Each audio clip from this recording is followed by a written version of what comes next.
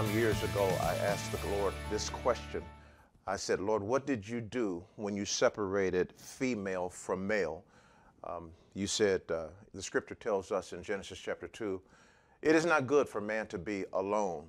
Well, you and I both know that Adam was not lonely in as much as he had God, but man or Adam was all one with respect to male and female being on the inside of him. We understand that that is absolutely appropriate because we know God as God the Father, but we also know him as El Shaddai. And if you've done any homework in the Bible, you know that El Shaddai is a word that means the many-breasted one, many-breasted one. And it means many-breasted one from the perspective of being there is an opportunity for everyone to draw nourishment as a mother. As a matter of fact, the scripture talks about that. And this is not that lesson. I'm just trying to give you the foundation for why we are here today. So when it talks to regarding Adam, understand the foundation from which we're speaking. When we say Adam, in the beginning, God created he, them, and blessed them and called their name Adam in the day that they were created. And the they were male and female. We recognize that from Genesis chapter 5 because it tells us inasmuch as that God took female out of him, but he kept the name Adam, which is mankind, with what we call male, and Adam named Eve himself because she was the mother of all of the living. And so we've come from that principle, and yesterday we talked about it in a little more depth than we did in the days previous, that God was setting the pattern for what he would do in making Eve. This is necessary, folks. I know this is review, but this is necessary. But he started the pattern by taking out the rib of mankind, which would now be called Adam, male, and forming the woman from that rib. And so he took something out. He didn't, as we said, he didn't blink like I Dream of Jeannie and just create a duplicate. He took out something and he put it over here, and that was the beginning of the process that would set the tone for the rest of the process. Everything that was necessary to make a help meet for him, someone suitable for man, he had to take it out of this vessel and put it in this vessel. Everything from organs, everything. Her consciousness, took some consciousness out of this one and put it over here. The brain, women are just as capable because they were taken out of men. And so it's interesting that God could take capacity out of one and put equal capacity in the other. Everybody knows that women have the same intellectual capacity as a man. It just is. And so we understand that as a baseline. However, it seems like when he took muscle out, he took a softer variety out of the man and placed it in the women. Now, I know women go to the gym and they can get tough these days. I got that.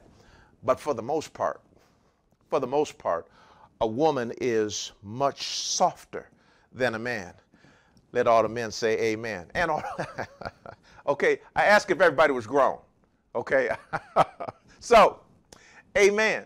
And so what we have is a new awareness that a man and a woman are not simply physiologically and biologically different, but the same. They are not. They are physiologically different, and they are mentally different, and they are emotionally different, and it's those differences that cause us to be suitable for one another, but also causes some of the challenges that we have with one another. I was going to say, let the church say amen, but nobody wants to say amen right there. Amen. So what are we doing here? So I began to describe what God did beyond the obvious when he took what was necessary out of the original formation of mankind, and he put it in a woman, and that she would be a perfect one, suitable. You know, if I get a new suit, it's tailor-made. And so that woman that came to Adam, she was tailor-made, suitable.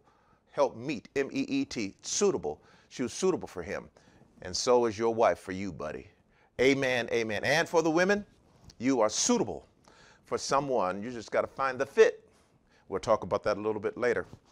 And so that was the nutshell of it. We went just a little bit further, and I'm going to touch on that, and then I'm going to describe it quite a bit more in our first session, and that is that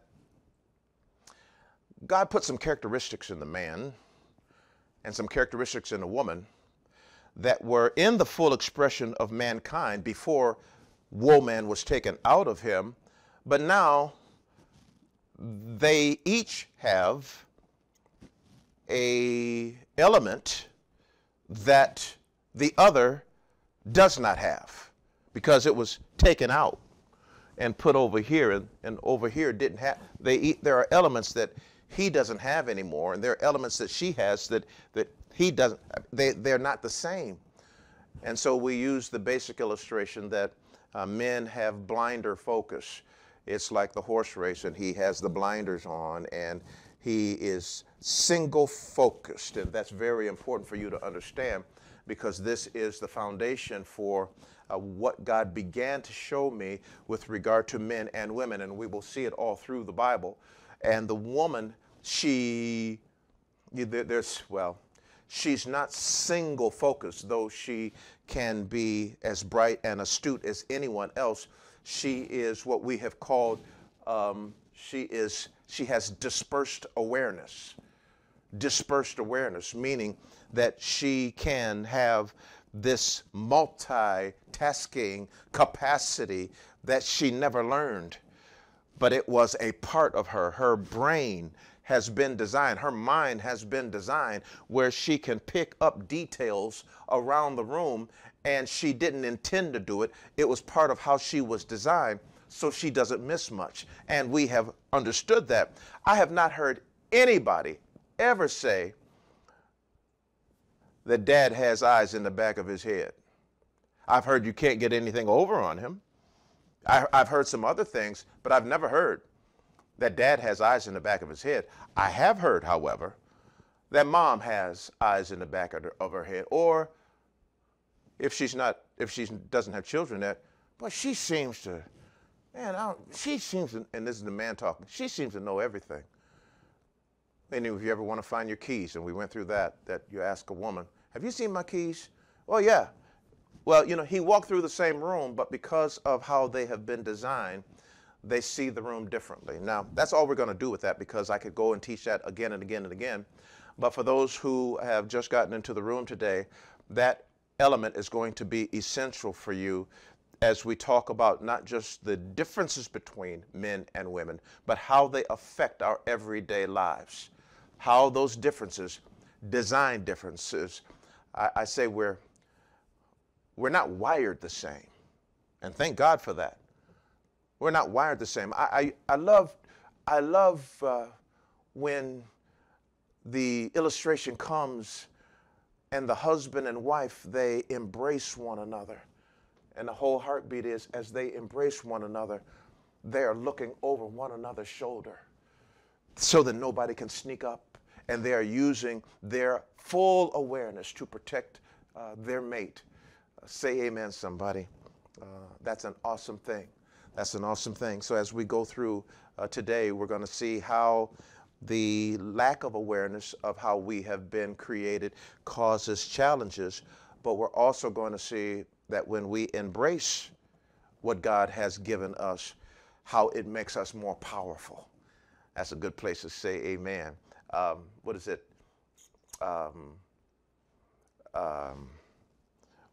One can put 1,000 to flight, but two can put 10,000 to flight. Say amen, somebody. I want to, oh man, so much to cover. We ended last night on a note. We were talking about a good relationship or a good marriage begins with you. Now, let me say this again, foundational, and then I'm off to the races. That is that because we have people who are not just married, I'm going to at times use illustrations or refer to how this applies to someone who is single or someone who is even looking to find someone suitable. And so, but there's something here for you. Amen. There's something here for you. We said that a good marriage begins with you.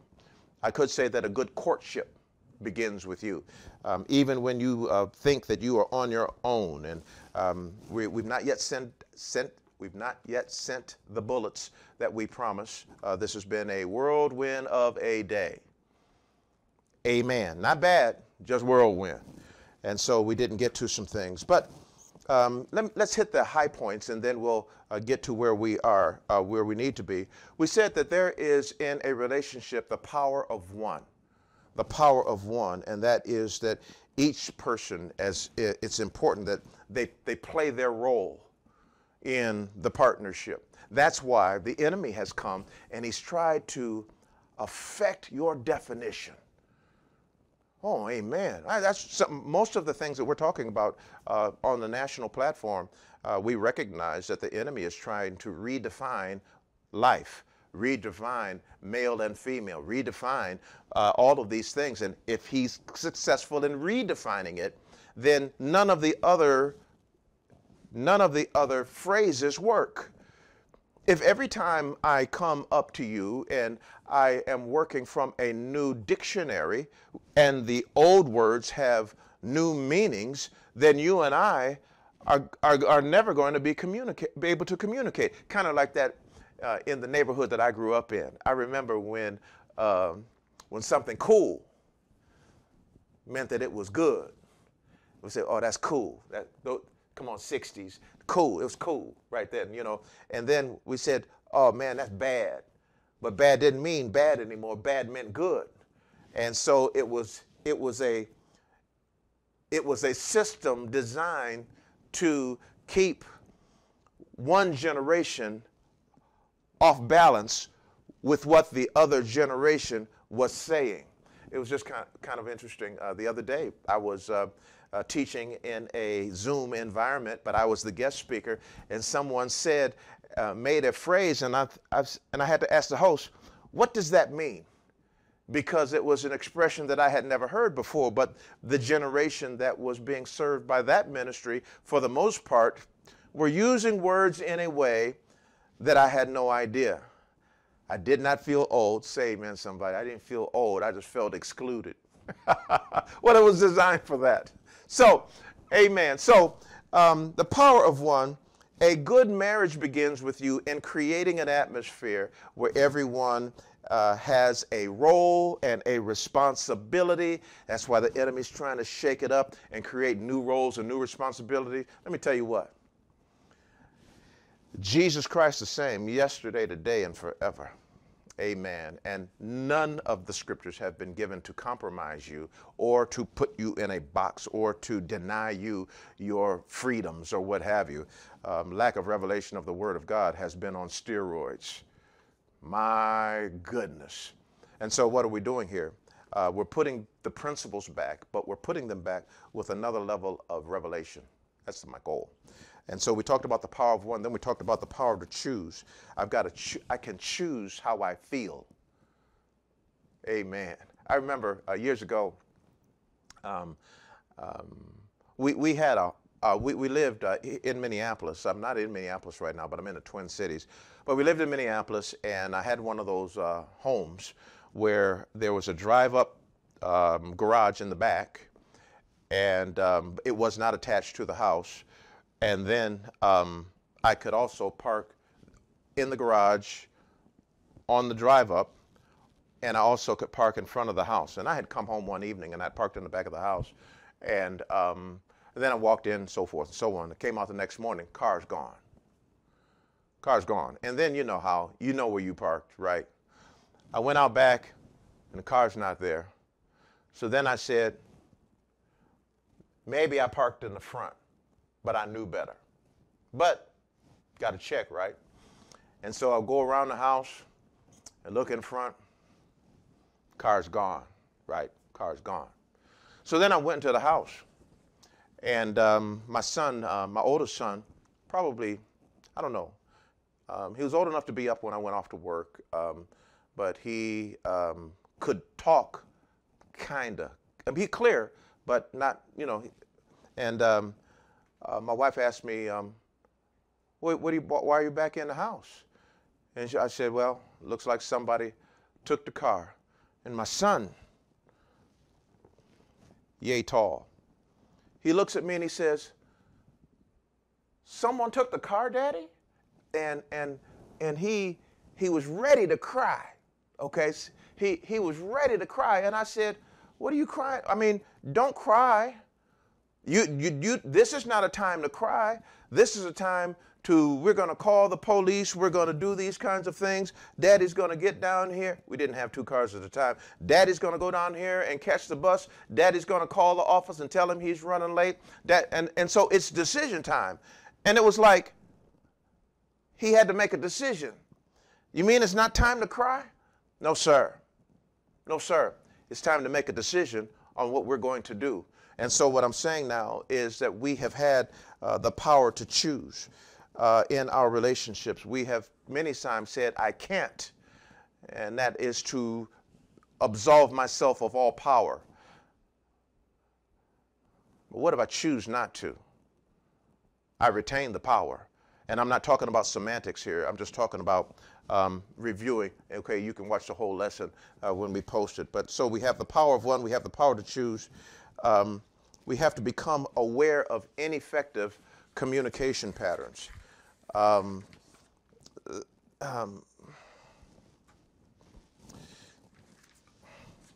There are many. I don't want to teach tomorrow last night's lesson, but let me give you a couple. Some communication patterns are criticism, contempt, defensiveness, stonewalling.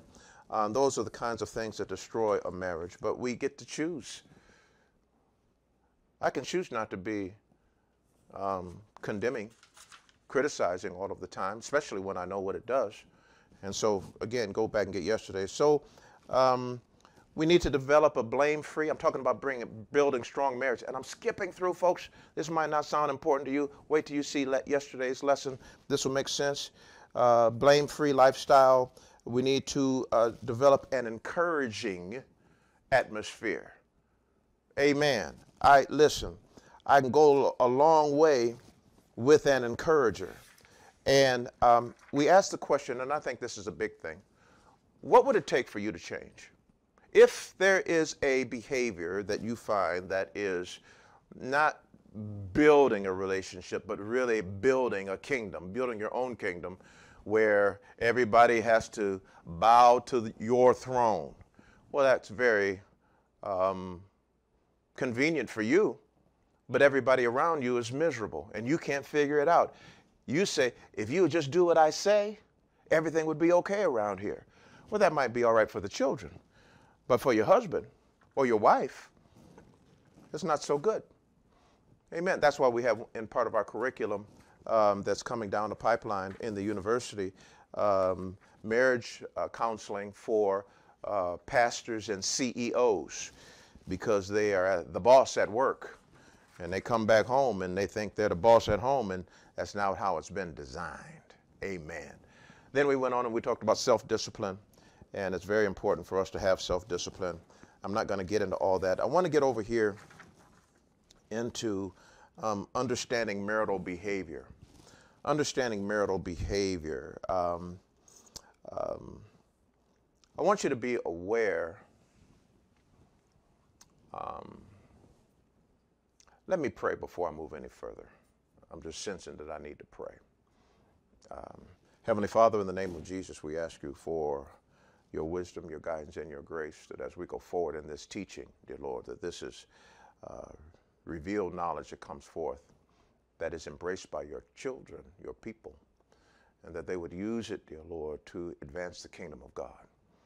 That everybody that is within the sound of my voice, both live and through any recorded method, dear Lord, they're blessed exceeding abundantly above all that we can ask or think, according to the power that works within them. Father, let them be ready receptors of the word today, and that you, Lord, get all of the glory. We thank you for these things, Lord, in Jesus' name. Amen. Amen. When I talk about understanding marital behavior, I'm also talking about understanding relationship behavior. I use the illustration how you can have a woman, and she has been divorced 3 times. She's been married 3 times, and she has a current boyfriend. And you have all of these single women who have not been in a dating or courtship, and they'll be quick to label her, unless they know her personally, that she must be giving something away in order to have these relationships, but she's not. What she's doing is she's doing what's natural to her, but she seems to have a way of attracting men, and she's been in 3 serious relationships, and it looks like this one is becoming serious. And women who've not been dating saying, come on, what's going on? Well, there is personal behavior and courtship behavior and marital behavior that if we recognize it, we can understand how we can dress to look beautiful. I'm talking to the women right now. Or dress to look handsome. Men, you've not been in a courtship and you desire to be. And you can dress up and look nice and be professional, or, pardon me, or whatever you are in your daily walk, and not seem to meet anybody. How is that? Well, there are certain behaviors, and we're going to talk about them to some degree here. We're really going to get into it tomorrow. I hate to say it like that, but we're going to talk about more of that tomorrow. But tonight, I want you to be aware that behavior is neither random nor meaningless. Behavior is neither random nor meaningless, and all behavior is directed knowingly or unknowingly toward the achievement of a goal. That's very important, that all behavior is directed knowingly or unknowingly in terms of achieving a goal. This is very important for where we're headed. And the word goal in this context means an individual's psychological motivation. What's the goal? What's the, we use the term these days, what's the end game? What's the end game? What am I after? In any given situation, we choose how we respond. Some of our responses seem like they're programmed. My son kind of laughs like I laugh. It's kind of like a program. It kind of, when he laughs, it triggers what he has learned or observed over the course of his lifetime. But what I'm saying now is our goal may be conscious or subconscious. And if we know our goal, we can choose behavior to meet the goal. If we know the goal, then sometimes we're just floating through. But let me tell you what, there's a goal in mind. And this is very important for us. For example, if we always plan to have the last word in an argument, where'd that come from? Our need to that end, it may mean extending the argument because I've got to have the last word. It will not be done until I have said the last word. And if that is the goal in mind, then I might need to say hard things or things that I never would say in order to bring it to an end, because the goal is I've got to have the last word. Now, okay, I always say, this might not be talking about you, but you know somebody. Hey, just look straight ahead, folks. Don't let the person next to you get advantage of you in this regard. I'm saying now, so to understand marital behavior or to understand behavior, we've got to first identify what we hope to achieve by that behavior. Now, this gets a little calculated, but how we've been designed by God has a major impact on the pathway that we choose to achieve our goals. Many times our goals are very similar, but we will take different paths to get there because of a wiring thing. So in general, what I'm saying is this. In a satisfying marriage relationship or in a satisfying courtship phase of life, behavior helps to achieve the goal. And I will act in a way that I believe achieves my goal, whether it does or not. And so if my behavior is not achieving my goal, and my goal remains the same, I need to then look at my behavior. Now, this is not all about conflict resolution, but this is the rubber meets the road part. I'm going to add the ethereal part of this message in just a moment, but I need to get through to this part so that it makes sense when we get there. Some people who are in satisfying relationships, their choices create and sustain a sense of belonging. They make a choice. It might be how they look at you. It might be how they respond to you. But their choice creates a sense of belonging, and it doesn't look like on the surface they're doing anything different, but it's quite different. How they respond is quite different, and sometimes we respond based on programming. We respond to our wife the way we saw our father respond to our husband. It was programmed that way. And now we need to wake up, because we find out that mom and dad, remember we said yesterday, they might have fought like cats and dogs, but they stayed together. Well, who wants that? Listen, I don't want to stay together out of obligation. I want to come home and want to be with my spouse. Amen, amen. So why then, Pastor, are some couples seemingly able to choose behaviors that work and create a sense of belonging, and it's lost on some others? My goodness. There are, unfortunately, a few models of good marriages that we've seen around us. We have, okay, now how you define good is interesting, but good is not just staying together from my perspective. I know some people together, and it's not good. Something needs to happen. But I'm saying, where did they see, who are they modeling? Where did they learn marriage from? Did they learn it from the Word of God? Did they learn it from the people of God? I made a face right there because, Lord have mercy, sometimes if you look to learn what marriage is supposed to be like from the people of God, I was going to say, ay caramba, that is crazy, because there are so many examples of unhappy couples in the church. It is staggering. And you know it's so. It's not, I wish it, what the scripture says, brethren, these things ought not be so. But it just is. And so, but we're fortunate to be here. We're fortunate to find a place where we can hear the Word of God and learn the pathways to satisfying marriages. I said yesterday, there are times when your spouse is your spouse, but they have not come up with the Christian background that you have, or they've not studied to show themselves approved like you have, whatever the scenario, and you feel like they are your assignment. Oh, amen. Well, all that's well and good, but as they may be your assignment, understand, as you identify marital behavior and trusting, the effectual fervent prayer of the righteous availeth much, you can pray them into a place where they can be restored. That's my believing, that's my thought. But I want to, okay, this is foundational. I know I'm talking fast. Are you taking notes? Glory be. Are you waiting for the video to hit YouTube? Amen. Amen. All is well. But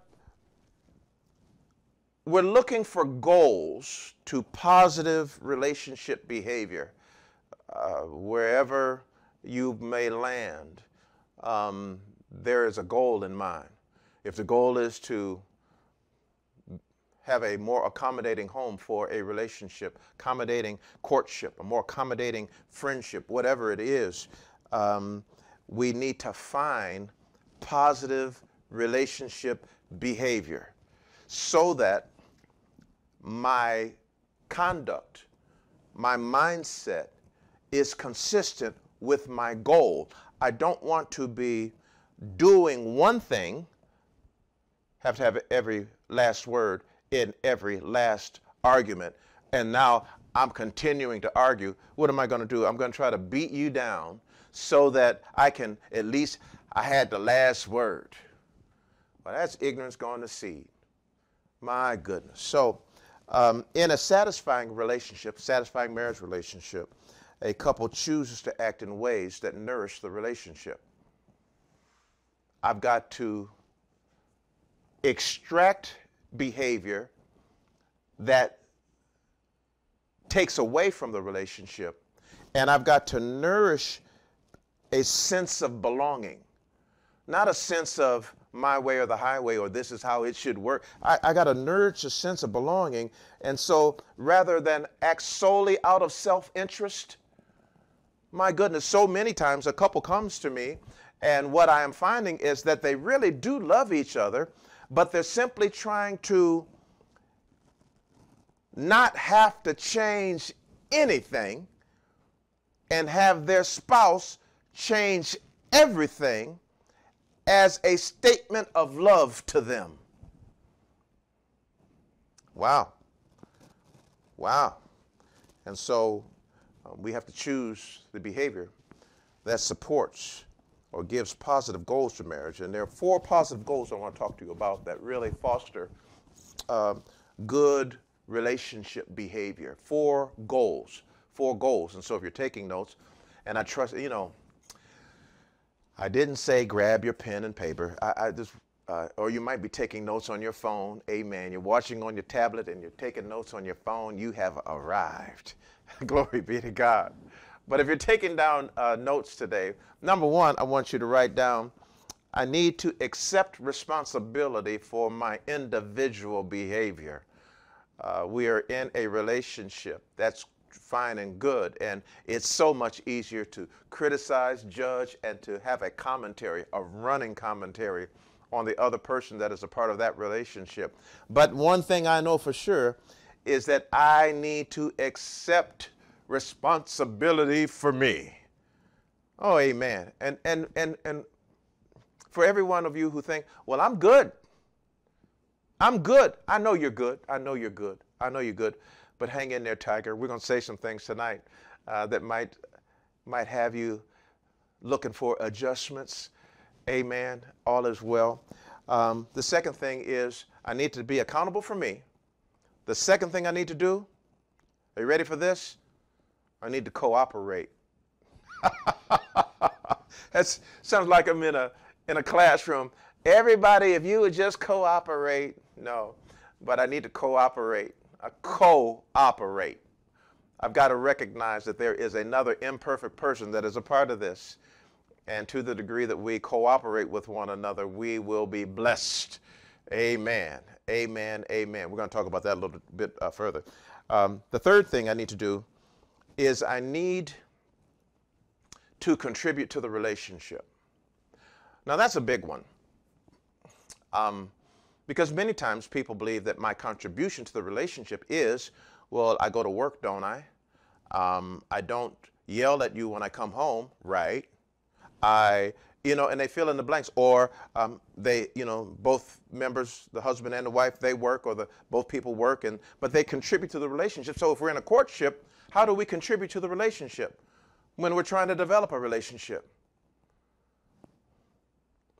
That feeds. How do I contribute to the relationship? I'm not talking about a woman giving her body or a man being emasculated and bowing down, but how do I contribute to the relationship? And if you give that some thought, it affects your behavior. We're going to talk about that tonight. How do I contribute to this relationship? So some of you have been married for a long time, and you think your contribution should be already known because it has been established, but you've never talked about it. And sometimes my wife does things. My wife, we introduced her last night, and she had so much to say. I told her we didn't have enough time for the broadcast today. Now, for those of you who were with us last night, my wife she was smiling and grinning, but this is not her format.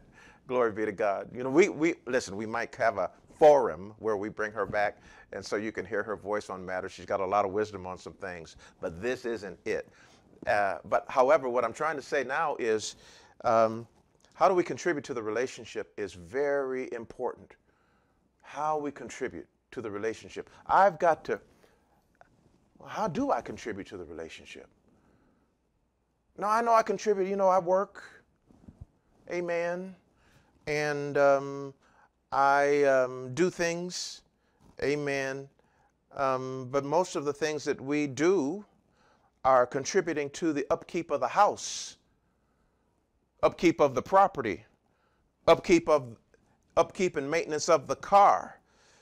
And I'm not saying that none of that contributes to the upkeep or the managing of the relationship, but how do you make the relationship better?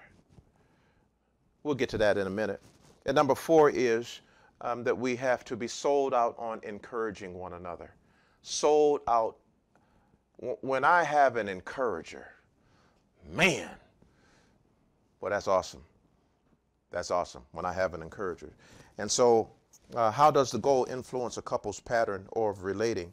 We're going to talk about that in some detail, but I want to put in the mix here. Now, let me, I know I haven't talked about much, but I want to talk about how we happen to be here. Okay, and I'm going to do, for this next segment, and it doesn't feel like a segment, that was kind of wrapping up yesterday. And so this is the segment that begins today, starting right now, okay? And so we're going to get back to practical that we were on, but we want to talk about, just give some illustrations of how men and women, how they've been wired differently from one another, and they see the differences, but they've not been paying attention to the differences from a perspective of how can we be better partners together.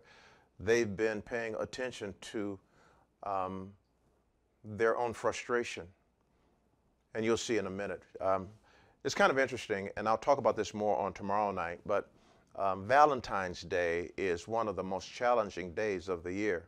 It's kind of a throw-in. It's a throw-in romance day, and so now all that a woman craves or a man aspires to is kind of, they want things to be, what do you call it? We use the word nowadays, they want it to be organic, that things need to be organic and grow naturally. Well, Valentine's Day is a whole lot of things, but natural is not one of them. It's contrived. And so now I've got to take a contrived event and put an organic portion on it, that out of the goodness of my heart and the expression of my love, it can be expressed any other day. But on Valentine's Day, that's where you really show out. And so we've got people, men and women, who are spending money that they don't have, or whatever. They may have the money, but it's a day for commerce, and it's expressed in a day of love. They sell more flowers and more chocolate, and none of those are bad things, but I'm saying that the goal on Valentine's Day is for merchants to make money, and it's been translated by men and women that it's a time where we're going to do something that is loving. Amen. And it is come in as Valentine's Day. But Valentine's Day is often a disaster because of the occasion of the day. And so I want to talk about relationship aspects, or relationship respect and connection as a part of Valentine's Day. And so if you're taking notes on this portion, and I encourage you to do that, I want you to talk about respect and connection, because that's what Valentine's Day ultimately is about from my perspective, and I'll explain that as we go forward. And I want to talk about respect and connection, and how not understanding those elements presents us from having all of the romance and awesome moments that we think are supposed to be a part of Valentine's Day. You know, Valentine's Day is supposed to be about intimacy and all of the romance that people actually crave. And it's awesome to crave intimacy and romance, and I think all of those things are appropriate and holy. Say amen. There's if it's expressed in a holy atmosphere, Amen. This is church. You're Pastor Barnett. This is church, right? And so I want to lay this out with a very basic framework so that everybody gets what we're talking about. Whether you're a man or a woman, okay, whether you're a man or a woman, so I'm looking from both sides of the spectrum right now. If what you're focused on and what you're committed to is a particular result, it's all about producing some kind of outcome or result or destination. That's what Valentine's Day can, in a contriving way, kind of do. It's all about a result. And for the women, it's when they get to work the next day. Well, what did your man do for you?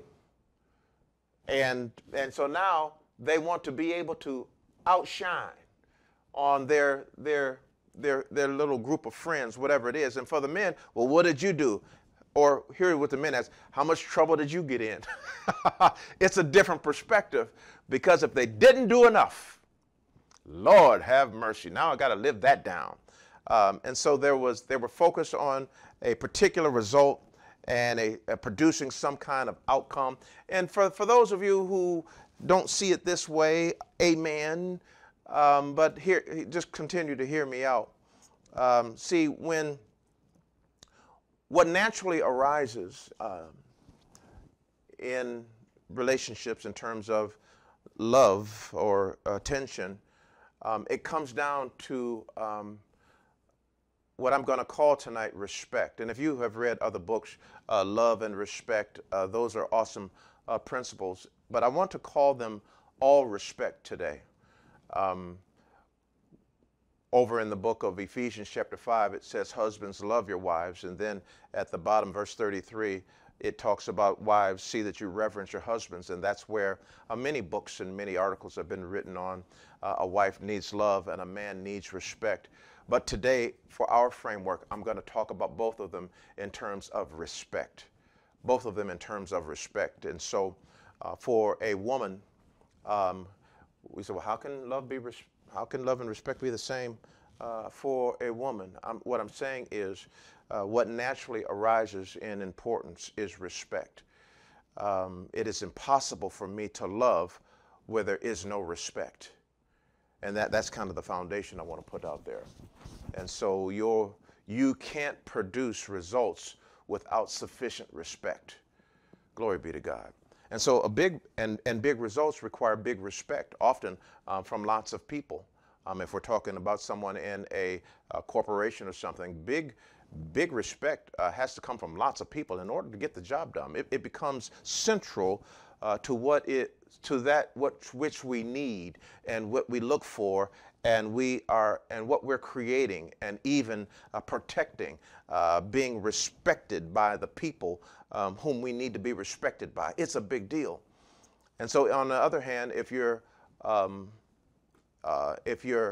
more in a state of not committed to a particular result, what we call open to options, if you're in an open to options, you don't need a particular result, then you don't need as much respect. And that's why when we are talking about courtships and relationships, this area of respect comes in, because which woman out there would date or be in a courtship with someone who did not respect them? Well, not many, if any. Glory be to God. The only way you'd spend time with them is if, it didn't matter. This is not a relationship, so I don't need to respect you, so we can just have an exchange, and I tolerate the areas that I don't, and I don't have to see you anymore, so it's not a big deal. But when it begins to get serious or go down a pathway that this could be more than something casual, respect plays a high value in the individual. Yeah, watch this. Well, he's fine, but I don't respect him.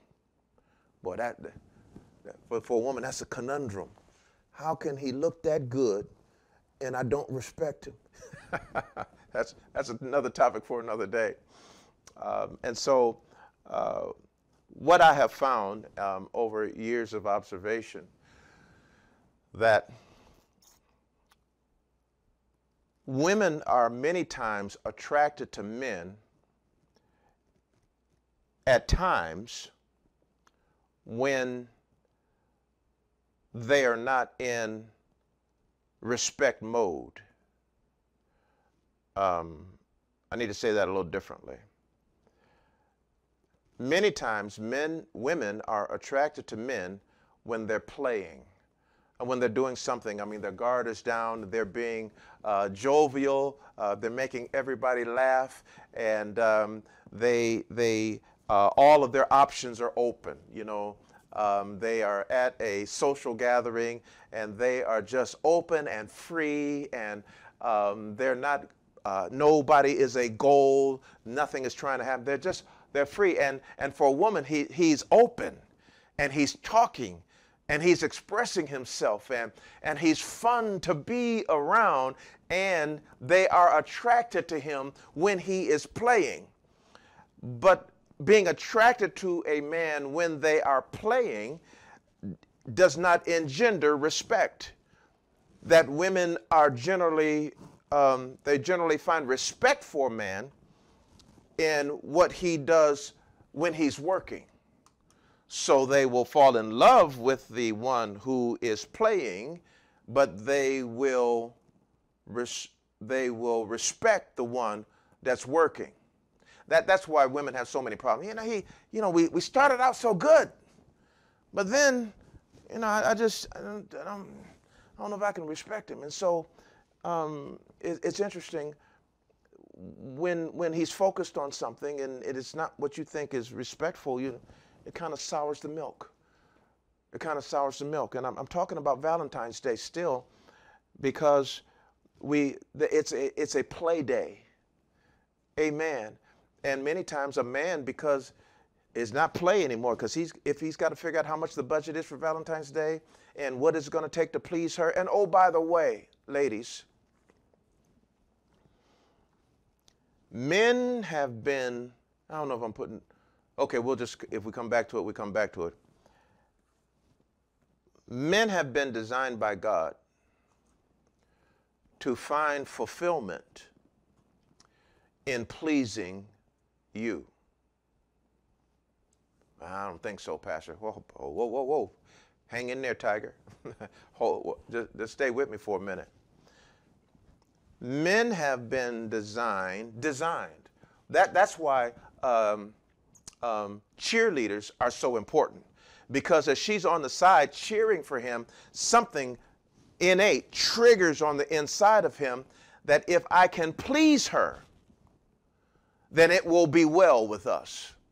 And they can do things that they wouldn't ordinarily do. It works for little boys. When a bunch of little girls come and watch them play, they'll beat each other up trying to please the little girl, or they'll want to score the touchdown. It's something on the inside of them. And women, if you're not careful, you'll say, look at them.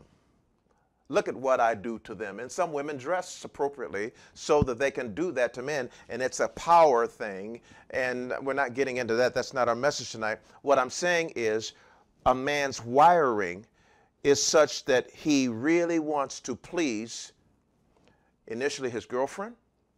And if it goes to a marriage, then he wants to please his wife. But if a woman is not careful, she will find power in being ambivalent. That if I don't react as if I am being pleased, then he will do more to please me. And so that can be used as a way of manipulation. We're going to talk about the end game. What's the goal? Because the goal determines the feeling, which determines the behavior. The goal determines the feeling, determines the behavior. And if I start figuring out how men are wired or how women are wired, we'll talk about them along the way as we go, then if my heart is not right and I am looking to manipulate, have some one-upsmanship and have an advantage, then I can begin to manipulate how he's wired to my own advantage. And I don't want to say shame on you, but that is not building a positive atmosphere. That's not behavior that's conducive to a positive atmosphere for the two of you to develop. That is more divisionary, if that's a word, causes division in a relationship, even though you seem to be going along together. I'm still talking about Valentine's Day, but I'm also trying to put in here these elements. And when we see that men are blinder focused, I'm putting my hands up like this because these are the blinders that are on a horse's eye, next to a horse's eyes, so that he can remain focused, she can remain focused as they run down the track. Men have it built in. They have it built in. And they can be focused on pleasing her. If he pleases her, he is most fulfilled. If he can't ever seem to please her, understand, there'll be a period of time where he will work harder in order to please her. But if he ever learns that he can't do anything to please her, he might not get a divorce, but he will cut that rope. And if it happens early in a relationship and he still loves you and he's not going to leave you, but he's only going to do so much. And women have come in and they have learned their man, say, well, he's only going to do what he's going to do. That generally means that somewhere along the line, and listen, I'm not putting blame on anybody, I'm just describing how we've been designed. That generally means that somewhere along the line, she thought that she wasn't going to show him any satisfaction. And he went along with it so far, he just cut the cord. Didn't cut her off. He cut the cord on what he is willing to do to please her. And they didn't get a divorce, but the relationship suffers. Now, why am I talking about this? This is supposed to be a happy time. Folks, this is we should have called this conference Raw. Raw. You know, like that TV wrestling show, Raw, if you know anything about it. I don't know if it is, but hey, Raw. That's why we're here today, because we have to point out these things that men and women have learned along the way that detract from the relationship rather than build the relationship, but because they are common, nobody identifies them.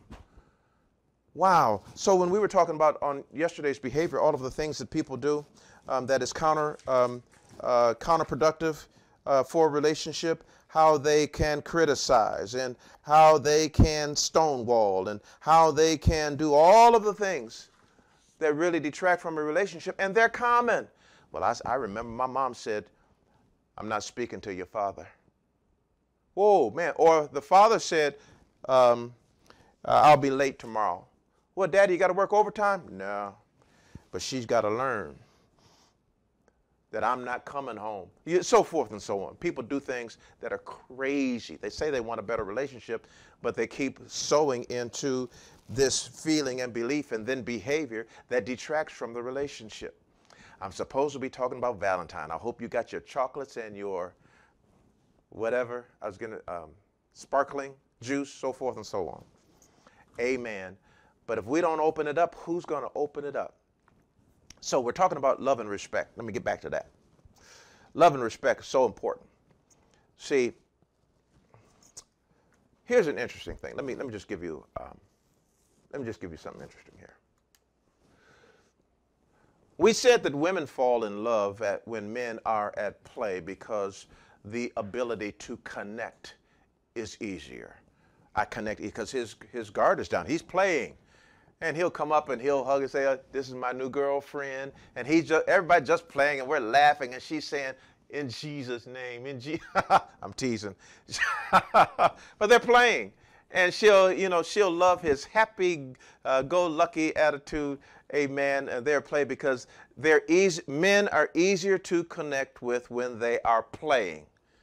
It's just how they've been designed, easier. And it seems like, I'm looking at my notes here, it seems like that's when women will really become very attracted to them and even fall in love with them. But they don't admire them for their play. Again, we said it earlier, but they admire them for who they are when they are men at work. Men at work. And there are two very different ways of being. That's two very different things. One is more available and connective playing, and it feels good, but the feel good and connective individual doesn't inspire respect and admiration. It just doesn't. And then the way men are when they are focused and committed to getting something done is awesome and to a woman, and she can respect him from that, but it's tough to connect with him with that because he's focused. Oh, he was in the coffee shop and he was looking at his laptop, and you walked in and you had such a good time at your mutual friend's party, but he didn't even notice you and you were looking good. What happened? Where's that guy? Well, now he's focused. And oh, he'll wake up and say, oh, hey, yeah, good to see you. Get up, give you a little, little short hug, all that kind of stuff. I'm talking about courtship and dating. But he's hard to connect to. He's hard to connect to at that moment, and so it's a little bit different. And so she might recognize that and say, oh, I didn't mean to interrupt you in your job. Go back to what you're doing. Oh, no. We have that kind of interaction. But when we understand how we've been wired, and as we're getting down to as we go into this line of our conference, we're going to learn some things that are going to really be a blessing to both the men and the women on what attracts each other and what annoys each other. And so for women, but not just for women, they pay particular attention to how we connect. And that is for both those who are married and those who are courtship and those who are desiring to be in a courtship. Connection is king. Connection. How do we connect? And women, they tend to pay more attention to connection unless they're being really, sometimes women can get on they can be aggressive and they can be in hunt mode. I can say it like that. And when they're in hunt mode, they have to be careful because that's not a natural.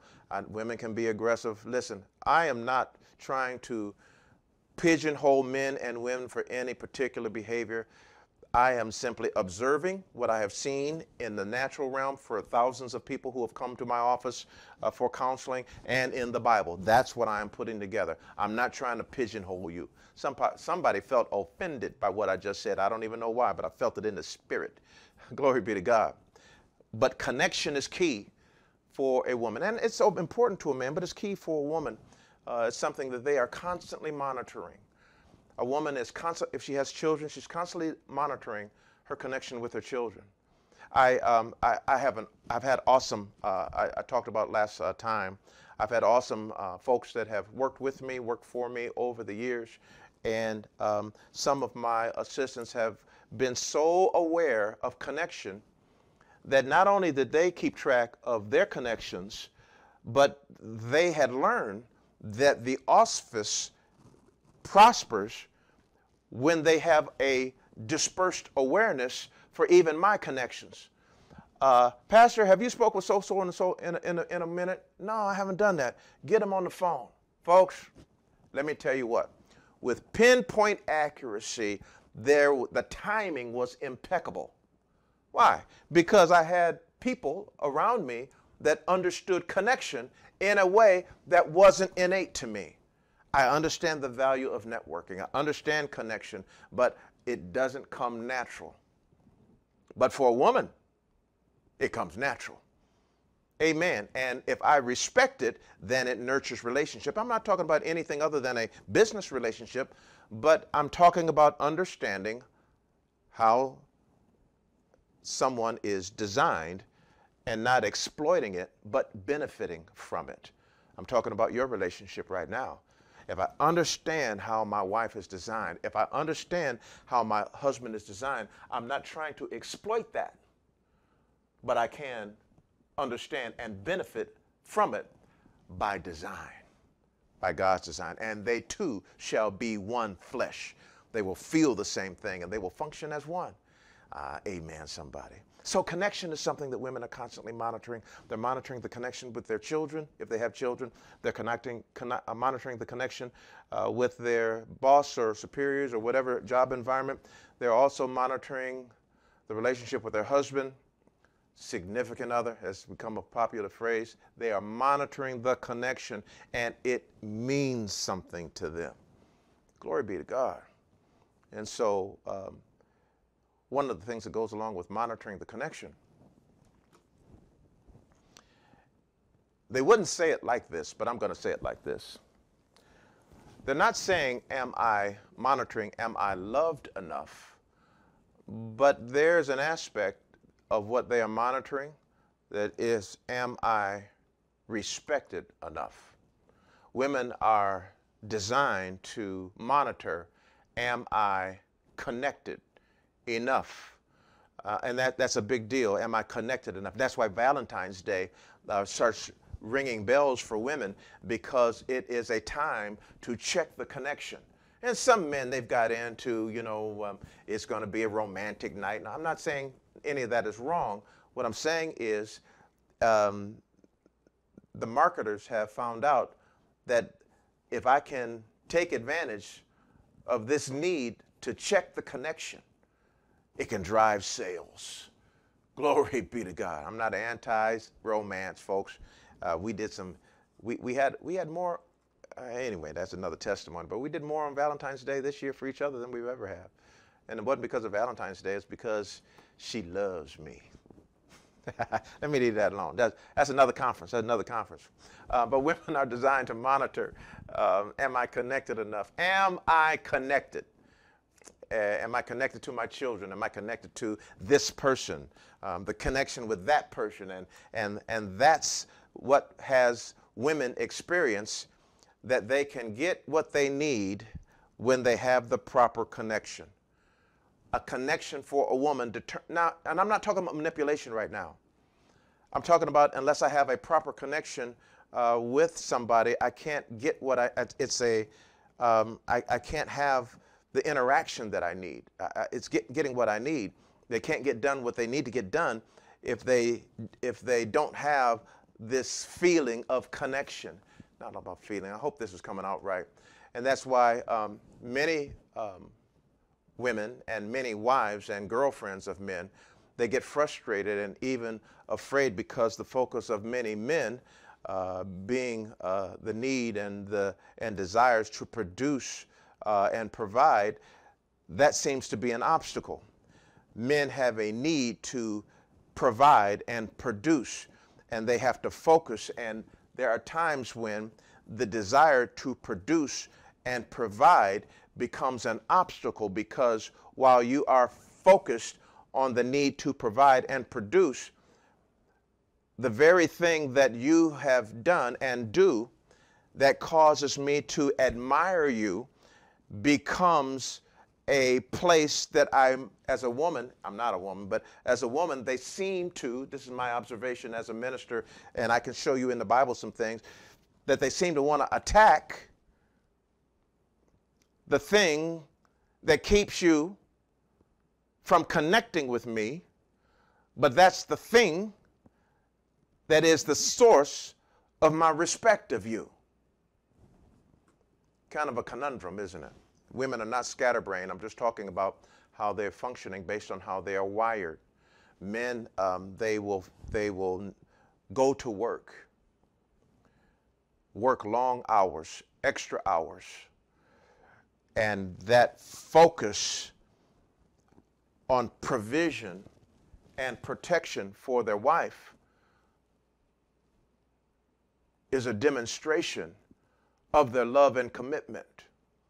And so now he is putting in more time thinking, reading, doing, spending time at work, because he loves her so unconditionally. He's coming home wrung out, or he's doing the extra thing, and then when she comes in and she sees that what he is doing, she appreciates what he is doing to provide for them, but she also sees it as an obstacle for them connecting. And nobody's laughing but the devil. And so you can see we have a problem. Houston, we have a problem. But what we're going to do through our lessons, through this conference, is we're going to address some of those things, and we're going to give you some workarounds and some solutions. And we're going to help with understanding how we have been designed. And we've not been designed to be flawed together. We have been designed to work together. And as we work together, creating an environment so that both of us can flourish, there's a level of understanding that allows us to operate within the framework that God has designed us and to flourish with one another. Boy, let the church say amen right about there. My goodness. When a woman experiences, I'm talking about women, and I'll get to men. Don't worry about me. We've got tonight and 2 more days. We're good. When a woman experiences something that is between her connecting with her man, let's say it like that, we said they tend to attack that thing. And thank God for a woman that will fight for me. But when she begins to fight, the very thing that was used for her to respect me and the very thing that I need to do to provide for her, how many of you know that's frustrating?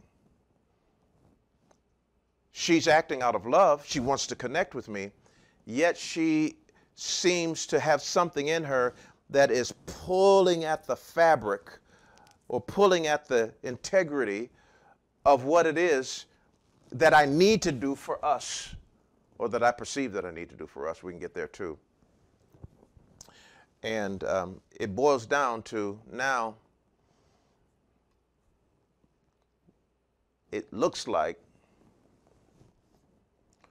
what she's doing is disrespecting that which needs to be respected. And without respect, it's very difficult for a woman to love a man. She may fall in love with, remember, what he's at play, but she respects him for his work. But there's a problem because he's working, what he's working at and is productive in is what makes respect possible, but it seems to be an obstacle today. And we can't connect because he's too busy working, because he works too much or he works too long, fill in the blank. You know, and that opens another door that men's attempt to connect with women occurs in disrespecting what she needs to have respected. So we've been talking about how a woman is doing all of these natural things and is not showing respect to a man, but now there are some things that he does that disrespects her, disrespects how she's been designed. Glory be to God. And men attempt to connect with a woman, and often when they attempt to connect with her, they're disrespecting what she needs to have respected. And so both men and women are attempting to connect, which is a good thing, with the opposite sex, and they do it in many ways that shows to the other person disrespect for what matters to them most, because it creates what is a bigger disconnection. Let me give you some examples. What I found is how she attempts to connect, and we're going to give you examples so all this will be clear. How she attempts to connect with him will show him disrespect without her even knowing that she's trying to connect and not trying to be disrespectful. She will try to connect with him by complaining about how much he works. She's trying to connect with him by complaining about the lack of connection, which that's the problem. You know, it shows up with work and it might show up in something other, and we'll talk about those in a minute. She doesn't understand that the effect of being blinder focused, like men, women don't understand the intensity of being blinder focused. And that's a result of testosterone. That's a whole nother class. But one of the ways that she'll show disrespect is she wants to connect with him. So what she'll do, we talked about it last time, she'll interrupt what he's doing. And when she interrupts what he's doing, she has determined that what he is doing to her doesn't seem like it's worth it. He's focusing on something that has no value. So this is a good time to interrupt. And all the men said, yeah, that's right, see, that's disrespectful. Now, don't say it right now, but that's disrespectful. Because To him, he wasn't doing anything worthwhile. To her, he wasn't doing anything worthwhile. So this is a good time to interrupt. He sees it, pardon me, he sees it as disrespect. Not knowing that when you are single focused, you're very picky about what you do. Very picky about what you do. And if it's not worthwhile, then you don't do it, even if it's channel surfing. And it's actually, folks, I'm talking about, this is good news because this is a revelation for some, because with some adjustments to how understanding how they work, we can fix it and we can have a better connection. Say amen, somebody. Better than we have ever imagined. And as much as you want it, ladies, and better than you have imagined, it can be. And it goes the other way with a husband. For example, he may want to connect with his wife in a classic way. I asked you if you are all grown. He wants to connect with his wife in a classic way, wanting to be affectionate. He wants to be intimate. He wants to be close with her. He wants to be hugging and kissing and all those sorts of things.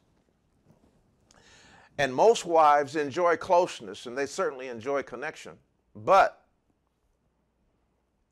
if the timing, all the ladies cheered on the inside, if the timing of that happens when she interprets that he is coming to me, but he doesn't respect my need for sleep, which means, now watch this, which means he doesn't respect my job, he doesn't respect all that I do, he doesn't respect all that had gone on around here before he got here, it doesn't respect all that I've had to do with the children, I had to fix dinner, and oh, by the way, the next door neighbor, whatever, or by the way, my co-worker acted stupid today. He's not respecting that I've had this full day. All he knows is when he comes home or when we are together, he wants me ready. And all the ladies said, that's disrespectful.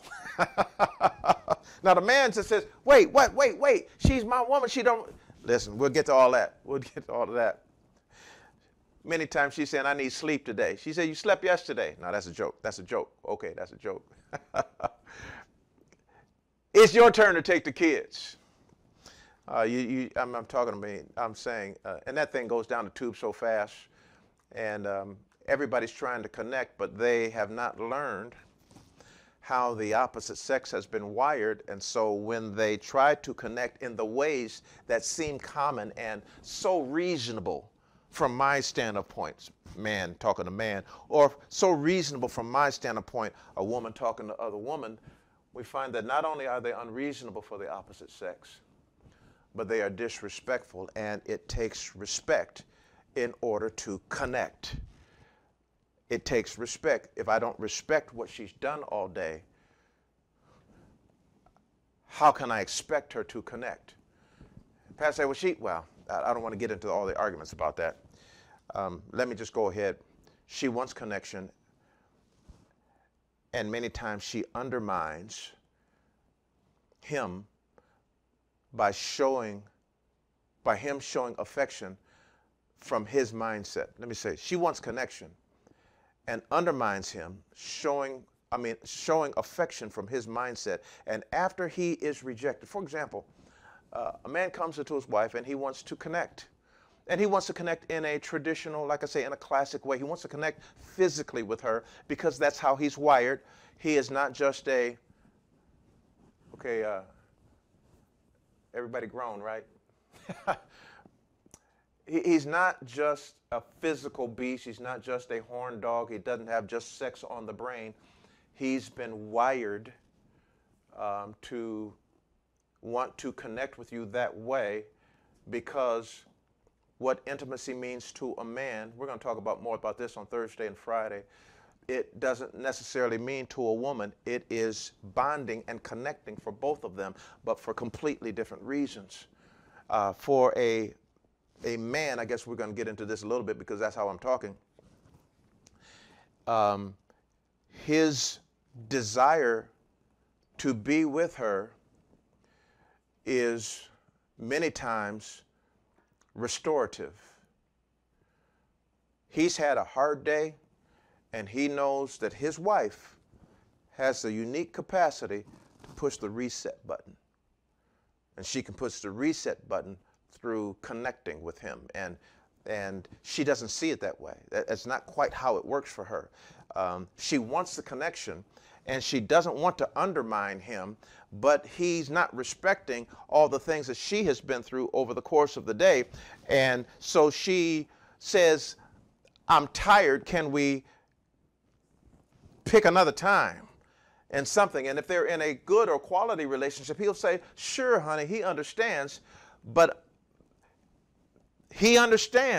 not like the woman thinks he understands, because he still feels rejected, and he still has not been reset emotionally and intellectually and even physically.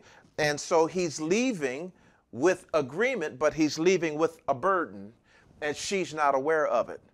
And she'll say, well, what's wrong with you? Or so forth. Glory be to God. Well, we're trying to work this out. But so he's rejected and put off for another time. And I say rejected, and some people say, well, Pastor, that's too strong a word, because she was willing. She was just tired. I understand. And he can deal with it. He's a big boy. But that doesn't mean that the rejection is any less.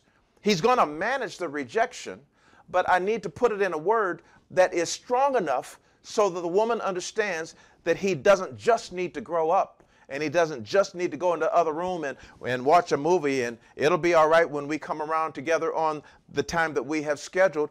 I'm saying it's not the same. Again, we'll be, Thursday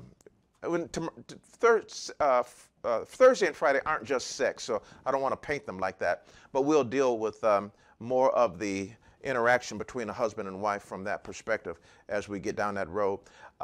She wants connection too, let me say that. But she is not intentionally undermining his desire to connect, but that's how it feels. And so if nobody says it, nobody understands it. And he undermines her feelings of respect when he wants to connect through intimacy, and it's just the wrong time for her. And he doesn't even know it. And if he respected me, he'd understand that I need sleep. And after such a tough day, we've gone through this, and after your kids, and they called me from the school, and it was tough on the job for me today too, and everybody's had a rough day, but it doesn't matter. It goes on and on and on. Like I said earlier, sex resets him. It doesn't reset her, it reconnects her. It resets him, but it reconnects her. And she can feel, well, we're good and connected. He still desires me, and so she's okay. But he is not the same. And so she enjoys intimacy just as well, but it doesn't reset her. It ratifies the covenant. And the point of the conversation is that quality of the connections are what the people crave. Now we need to engage in the behavior that bring us to quality connections for both of us. Amen, amen. And so in the presence of respect, we can really connect. And so we've got to learn what is disrespectful so that we can adjust our behavior. Oh, say amen. We're going to get there from here. And so what I'm asking for the husbands and the wives, and for those people who are in developing relationships, are you ready for this one? Grace. Unmerited favor. I hope I'm talking about these things in a way that makes sense to you, but unmerited favor, that you're going to open yourself up, open wide enough to connect, to see that we're going to expose the enemy and not our frustrations. We're going to be together, two people who love each other. You know, I was meditating on this. Let me do this before I get into the next portion here. Amen. I want to, I know I've dropped a lot on you right now, and it seems like an appropriate time. Oh man, the clock is really gone. Wow. Do we have any questions or something I need to address right here? I can give you more illustrations. We'll have more illustrations tomorrow night about the male and female, how God has made us. We're going to really get into some of the seasons of life as we move forward. But I would like to open up right now and put it in the chat, if you will, and I can see it from here. Glory be to God. Amen. You said no questions? Amen. There's somebody that spoke for everybody. They said, we don't have any questions. Keep going. Amen. Amen. Listen, the things that I'm talking about now are, and I'll keep monitoring the chat room, and so you can ask a question, and I will pause and answer your questions, because I've looked at the clock finally, and I said, wow, I need to get into this other side of the lesson. But it's kind of interesting. In 1 Corinthians chapter 6, the lack of knowledge of the Word of God and how we have been designed by God seems like it's infinite, because it says, what, know ye not that your body is a temple of the Holy Ghost, whom you belong to? I'm paraphrasing. But people have not understood not only the spiritual aspects, but the natural aspects of how we've been designed by God. And it has caused a world of trouble. See, I want to connect with my wife. She loves me. And she wants to connect with me. And we want to connect in a way that's not disrespectful. The last thing I want to do is be disrespectful to her and not value her day, but I don't see it from her perspective. So we need some grace. We need some grace so that every time there's this things that we feel like we've disconnected, I've got to be aware that I'm not trying to control every moment. I can't control every moment. The way that the world particularly tries to control moments. When I don't understand something, the thing to do is control it. Right now, we're trying to understand it and bring it to the table where God can tell us what we need to do. Glory be to God. I'm saying that the doors of connection are not closed, they are open. We just need to understand where they are and the timing of those things. That's huge for us. And so I can be the romantic, dashing individual that I need to be for her, but I need to understand, how can I respect her in this moment and not just be, macho man? How can I be the man that she needs for me to be? Well, that's a big deal. How can I create the loving feeling? I almost start singing. You've got that loving feeling. No, amen.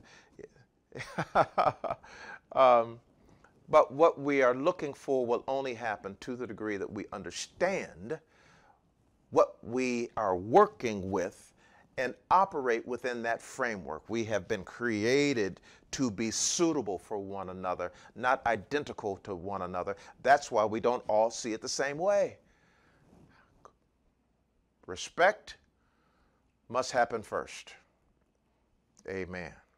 Amen. This is kind of interesting. I'm into technology, but I was noticing on an app called TikTok that there are a lot of pranksters. As a matter of fact, sometimes around here during the evening, somebody will find something where there has been a prank played on somebody, and it is hilarious. And they will then show it around the family, and we can all get a good laugh. Everybody has seen a prank on TikTok. Well, there's particular pranks that I have seen. I'm not a TikTok guy, but I've seen enough to use it as an illustration today. There apparently is an energy drink called Bang. And so the camera is running, and men and women are going up to their spouse, presumably their spouse, and they're saying, hey, honey, you want a Bang?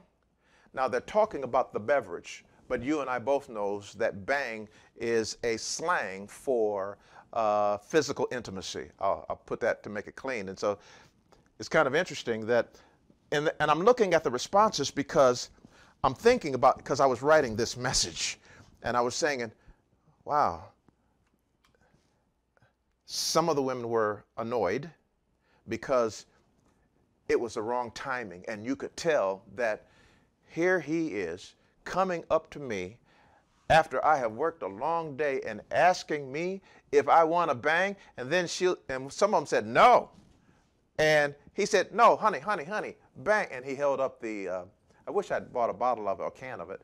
You want to bang? She, oh, okay. Kind of let him off the hook. And it was a big laugh. She had been pranked.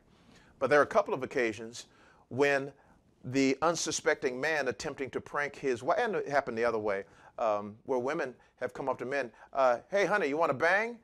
And because of how he's wired, because he needs the reset, he say, yeah, thinking of the physical intimacy, and she'll say, here's a can of bang for you. And they, oh, okay, you got me, so forth. And as I was looking at a couple of those, I began to see that they were playing with how we've been wired. And the game was whether you want a can of energy drink or whatever. And it was just kind of funny from my perspective on how some of the women were say, sure, because it was a good time. And the man, he dropped the prank altogether. Camera fell to the floor. I'm just saying it was a good time because he wasn't passing up an opportunity to reset the clock. Glory be to God. And she was ready for connection. And it kind of worked. But it's just kind of, I hope you're understanding the illustration on how powerful it was that they were playing with how they have been designed. Glory be to God. For both sexes, the assumption that what people are doing with their time and energy and resources, for the most part, that you would grant that there is a good reason. If they're doing something, grant that there is a good reason for it. If they are coming to connect, grant that there's a good reason for it. Now, we're going to get into that in a little bit because the women say, oh, no, Pastor, don't tell me. No. I'm not telling you that anything has to change and now you're not a good wife if you don't drop everything and connect with him the way he wants to connect. I think there's room for that. But there's also room for grace. That's why we're bringing it up. You know, we're trying to solve a problem here. Boy, this clock is eating. Listen, I might go long tonight because I'm looking at this clock and it's frustrating me. It's disrespecting me. And so if you want to tune out, it'll be on the video. Amen. I don't know if I will or not. I'm just saying I got to get some information in. But I find I'm sure that we need this piece because this has been a piece, the piece of connection, the piece of respect has been a piece that is necessary for our homes, but we don't talk about it enough. Well, you know, men are like that. Well, you know, women, they just, come on, man, you just go with the flow. But if we would take the time to understand what God had done, and we would take the time to understand how to create an environment so that we both can flourish. If when my husband comes to me, he's not just a horn dog, that's the phrase I didn't use earlier, but he wants to connect or he needs a reset, maybe he needs me, maybe that affects my attitude. And when the wife comes to the man and she is complaining about his job, he's not saying, why won't she let my job go? Because that's where he finds definition, that's where he finds purpose, and she keeps attacking him, that's how he feels, but she's trying to connect with him. Now there's another level of grace. Well, why didn't she say she wanted to connect? I didn't say she wanted sex right now. I said she wanted to connect right now. See, you got to speak a man's language. It can be connected to sex, but she needs to connect right now. She needs to connect in a way that allows her to feel one with you. Suitable. Glory be to God. So for all of the singles that are listening to this dissertation or whatever we have going on tonight, I'm trying to give you these pieces so that you can see the ebb and flow and you can understand going in to a relationship how some of these things work. It's going to be a big deal. See, listen, let me kind of put this down here.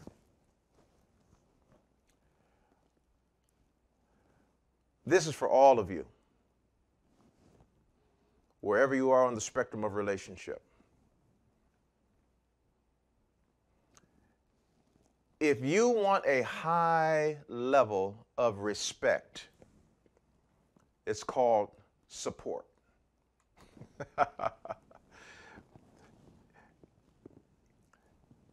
Nothing builds value greater than having the right support in a close relationship. My goodness. Um, you know, it's kind of interesting when we talk about support. There's a reason for 1 Corinthians 7 and verse number 1, where it talks about now concerning the things wherever you wrote unto me it is good for a man not to touch a woman. Nevertheless, to avoid fornication, let every man have his own wife and let every woman have her own husband. And then it says, verse 3, let the husband render due benevolence, or let's call that respect to the wife, and likewise let the wife render due benevolence unto the husband. Now we know that this is a scripture that is commonly used to talk about sexual intercourse or physical intimacy. Why am I talking so fast? I'm not in any rush. Glory be to God.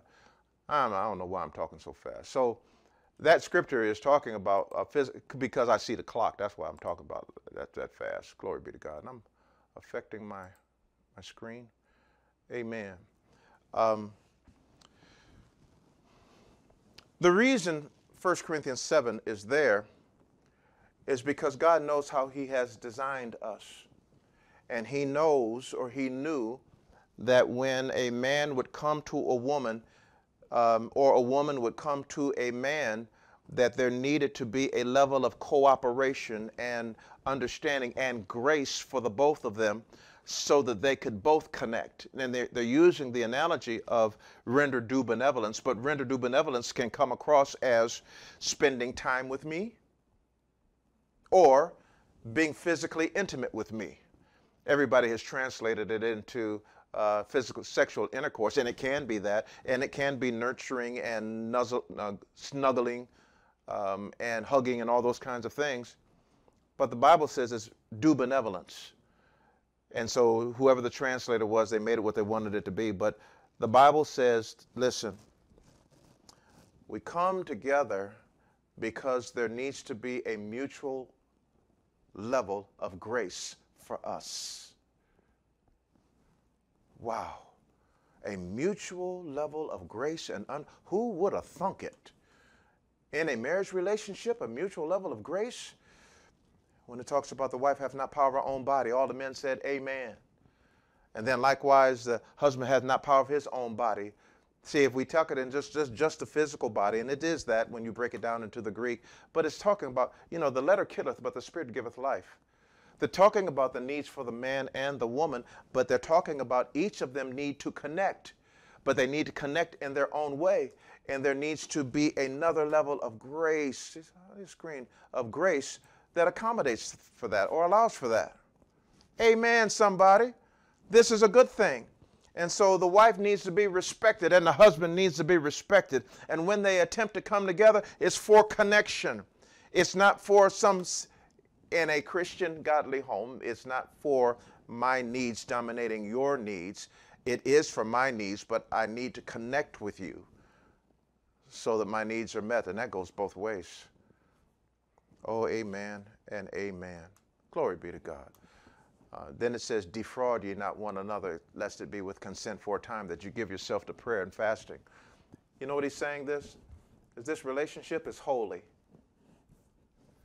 Amen. And every aspect of it is holy. Glory be to God. That's a whole different sermon. And I'm not where I need to be in this part of the lesson, but let me say this.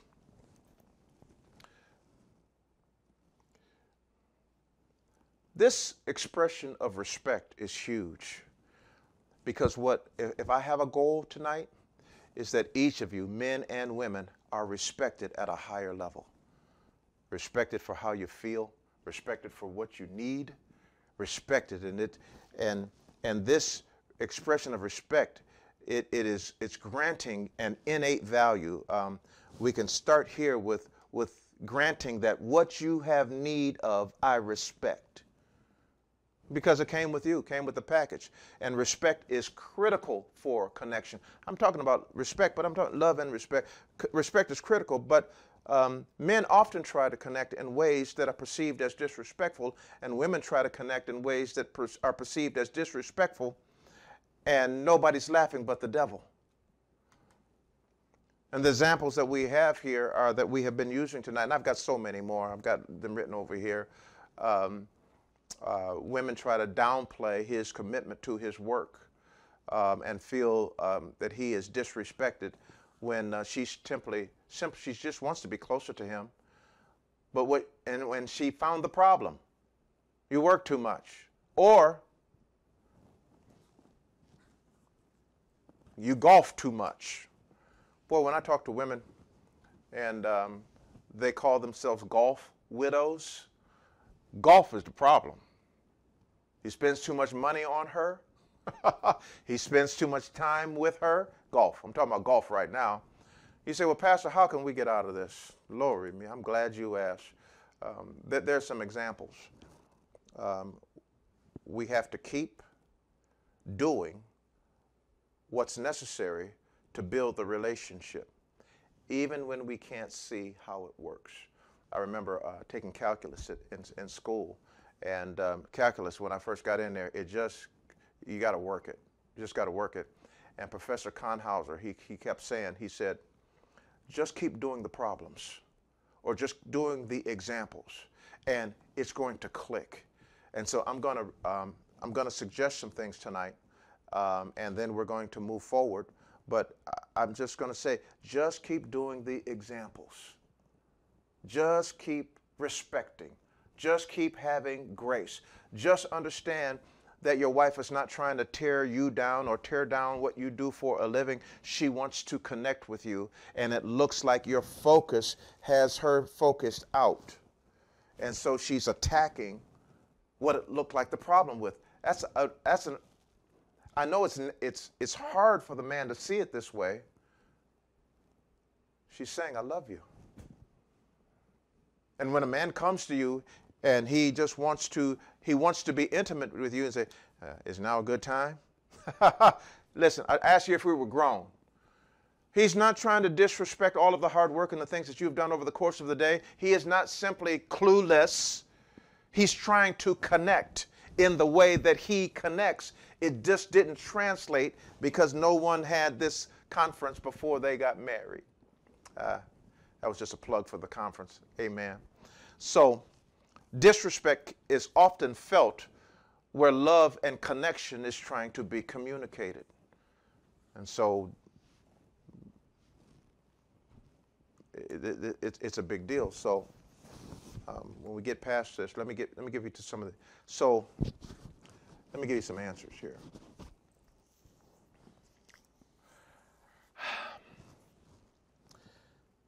Part of the grace that I'm talking about is the grace that says, whatever my spouse is doing,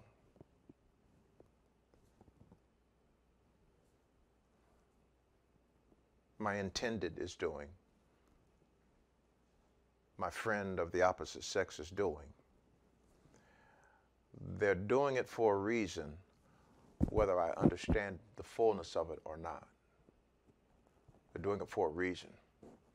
I'm not going to count them as stupid or that activity is stupid. Why would they ever do that? And so I'm going to take a step off of my high horse for just a moment, and I'm going to say what they're doing is important to them, and how they are responding is important to them. And just maybe I'll become curious about why it is they do what they do. For example,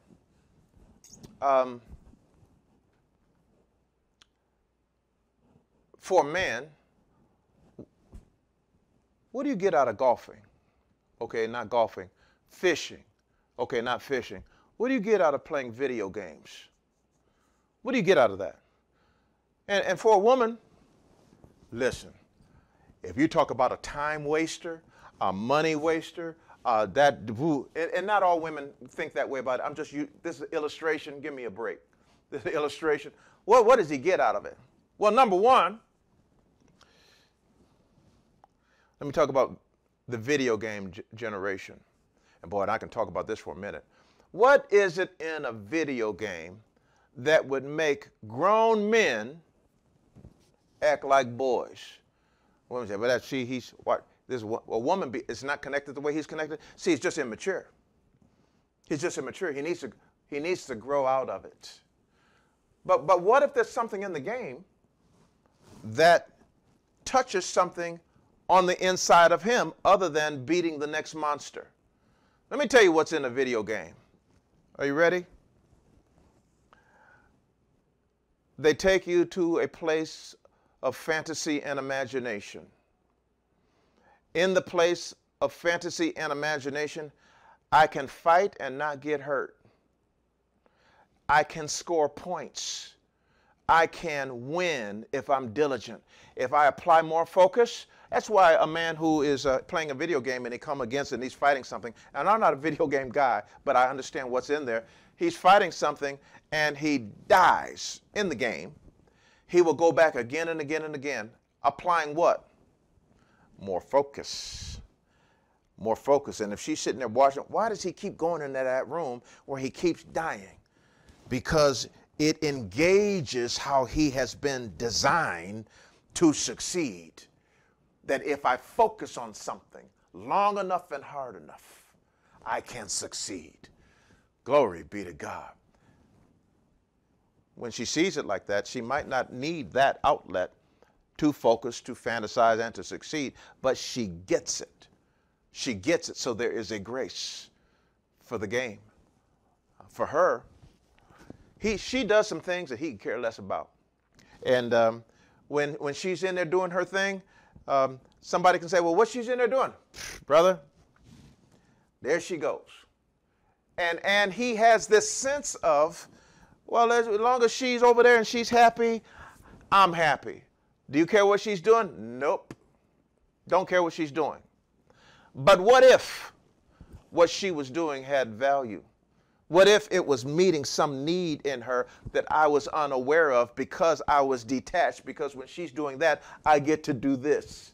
What if it's like that? And if I want to create an environment, I told you we're going to give you some help, right? If I want to create an environment, then I become more of a marital partner or a partner in the relationship, and I can then become connective in the thing that they do outside of my space. So when she comes out of the room or comes home from what she was doing, and I ask her with genuine interest, well, what were you doing? I'm not being nosy.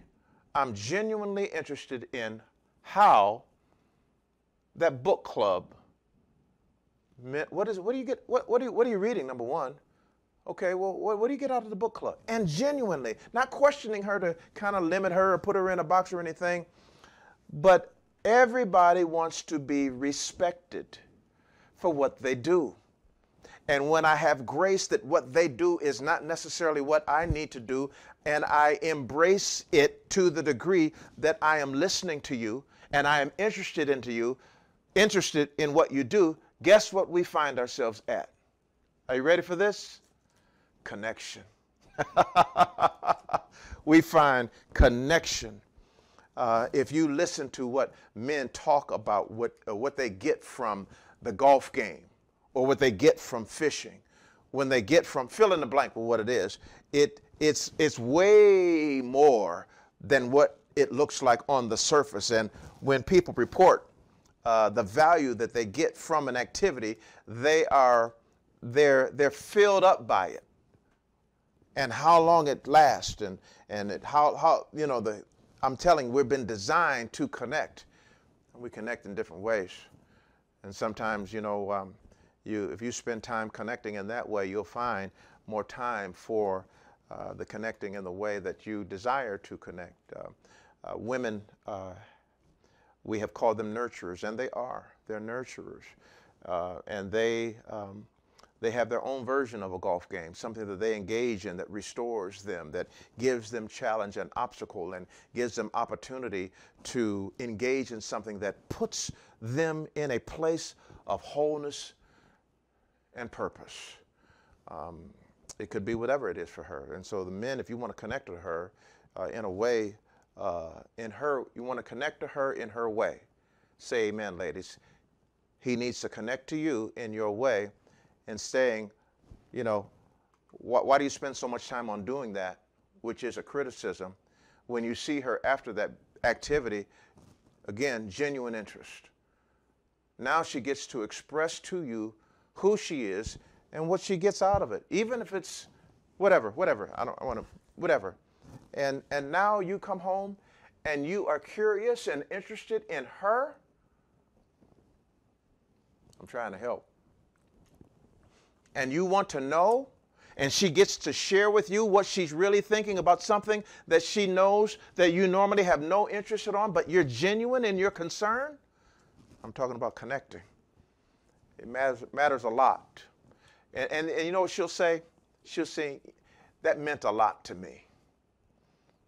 That meant a lot to me. I pulled it off on my wife's birthday. Say amen. I practice what I preach. And I took her some places that she knows I don't go, but that she loves.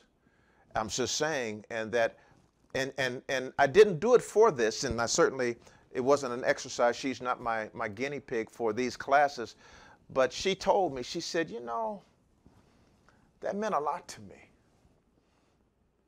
You know what I did? I connected her way. Her way. What'd you do, Pastor? I'll let her tell it if she wants to come on and tell it. But we connected, and so I'm saying that I showed respect, and you can show respect by interrupting where you are and what you would normally be doing to find out something about her and spending time with her. If you get it right and you start with respect, whatever they're doing, I mean, shoot, I'm saying whatever they're doing, they will drop for you. I'm talking about grace right now. I'm talking about love and respect, but respect is the foundation for all of it. If you consistently disrespect each other and then explain it away.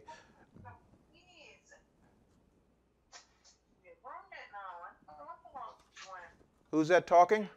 If you would please mute. Amen, amen. Glory be to God. All right, somebody needs to mute. I won't keep you too much longer. Perhaps you're becoming restless. Glory be to God. I need to be aware of that.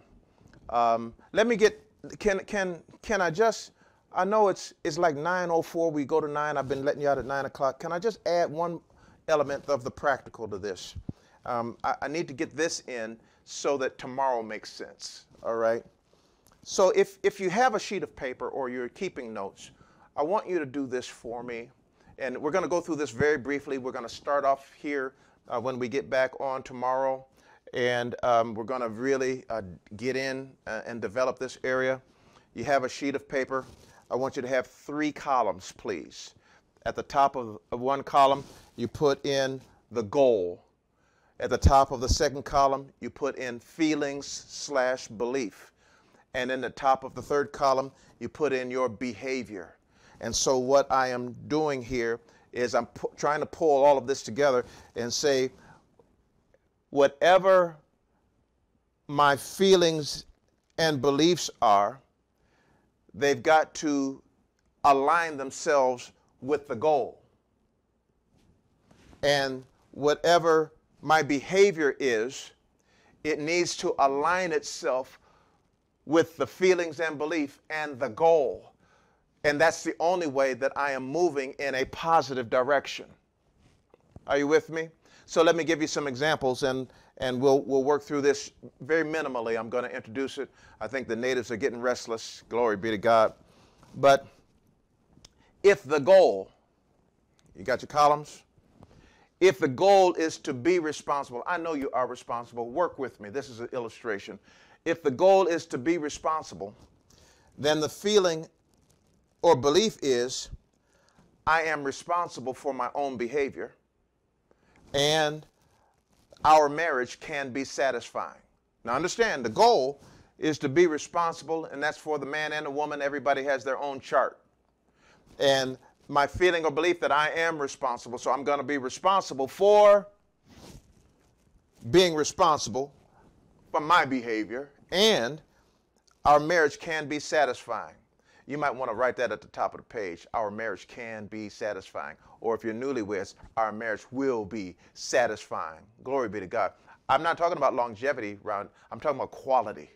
Not just longevity, but quality. And then in the third column, my behavior. And so my behavior is, third column, It accepts responsibility for marital problems and volunteers to help my partner.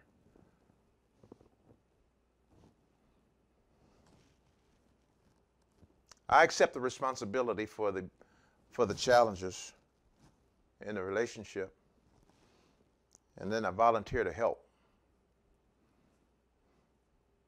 But that's a long way from, for many couples, that's a long way from standard procedure. Let me give you one more, and then we're going to open for questions, and then we're out. If my goal is to contribute to the relationship, my goal is to contribute, my feeling and belief is I can belong by contributing, and I feel adequate and loved by my partner. Listen, we might be calling things that be not as though they were, but I can belong by contributing, and I feel adequate and loved by my partner. And the behavior then becomes, I communicate honestly, and I do my own work, and I initiate social and intimate activity, and I show self-discipline throughout every area of our relationship. Remember, the goal is to contribute. And so I believe that I can contribute and be a good partner. And my behavior, I communicate honestly. Communicate honestly means I'm not telling little half pieces of information over here and over there to manipulate the situation to my advantage. I do my work. I do what I'm responsible for. I'm helping. And I also initiate social and intimate activity. That becomes a part of who we are, becomes a part of connecting. And so what I'm trying to get to here, and this we'll pick up here on next time, is that my beliefs and my behavior have to be congruent with my goal. Because there are times when I have a goal, but I don't believe it can happen, and my behavior is a long way from fulfilling the goal. And people have operated in that atmosphere for far too long in far too many scenarios, and produced some crazy situations. And nobody's laughing but the devil. Let me give you one more so that this kind of gets in you. The goal is to cooperate. The feeling and belief is I am more interested in cooperating with my partner than getting even or winning. I am more interested in cooperating than I am in getting even or winning. But that doesn't even sound right, does it? Is that Christian, Pastor? You better believe it's Christian. So then here comes the behavior. I return kindness for hurt. I'm not talking about getting used, because we're both doing this. I ignore hurts and ask myself, what can I do to improve the situation, all the while accepting imperfections. Now, on the surface, I know that looks like it is putting you in a position to be taken advantage of. But let me tell you what, that is a position of power. It's a position of power. It is, what do you call it? It is counterintuitive. This behavior doesn't sound as if it serves cooperation. However, it does serve cooperation. What I've been doing does not, and that's why we have none. Or we have a limited, or it's a little bit. Hey, listen, we'll pick up there when we get back next week, but I don't want to leave without answering questions. So if you would, I'll stay as long as you have questions. Let it be about relationship, hopefully. But if it's something about that's really important to you today, remember, please register for tomorrow. I think it'll be a real blessing to you. We're going to finish the discussion on Valentine's Day tomorrow. We're also going to get deeper into how can I align my thinking and my behavior up with my goal so that we can get to the finish line together. Glory be to God. Okay, folks, can I repeat the second part of the goal? Can I repeat the second part of goals and feelings? I'm not certain I understand the question. Type more. The second part, you mean to contribute? The second example? The second example was communicate honestly. The second goal or illustration, contribute. I can belong by contributing. I feel adequate and loved by my partner. The third was the behavior, communicate honestly and does my own work, initiate social and sexual activity, and shows self-discipline. Is that what we're asking? Okay, amen, amen. We're in tune in the spirit. Glory be to God. Glory be to God. Yeah, so the goals were to be responsible, to contribute, to cooperate, and the third is to encourage. Everybody needs an encourager. We've been designed like that. We keep going back to that design. You can't escape that. We're going back. I need to be encouraged, not criticized and put down.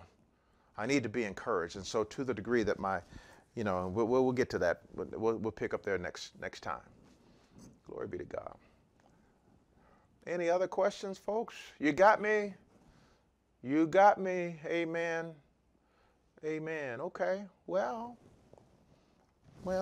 Okay, wait. I'm thinking the Lord is telling me to go ahead and give you this third illustration because tomorrow I can pick up here and it'll be, if I give you this. So the third, we got our column, the goal, the feeling or belief, and then the behavior. The fourth illustration toward positive relationship is to encourage. And so the goal is to encourage. And the feeling or belief is I feel liked and treated fairly. That's how I feel. Now, I'm calling things that be not as though they were. Maybe I feel liked and treated fairly. I do not need to fight and tear my partner down. I choose to build my partner up. Amen. I'll read that again because some of you are writing as fast as you can. The goal is to encourage. The feeling or belief is I feel liked and treated fairly. I do not need to fight and tear down my partner. I choose to build my partner up. That's a choice. That's a feeling. That's a belief. I believe that.